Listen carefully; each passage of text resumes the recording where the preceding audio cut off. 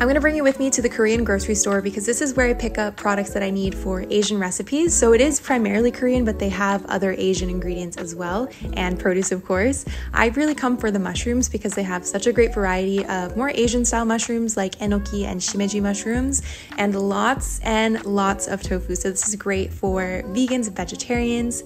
I also like to pick up Asian produce like Japanese sweet potatoes and Korean or Japanese radish, and things like miso paste and togarashi, which is my favorite. You can also find soy sauces and tamari if you're gluten-free like I am, and all kinds of seaweed. If I'm making a Korean recipe with rice cakes, I usually get them here as well. And they also have some sweet, freshly made rice cakes as well. So this is everything I got. I didn't really need anything, but I got rice wine vinegar, seaweed, persimmon, some tofu, mushrooms, radish, and the mushrooms I used to make the scallops.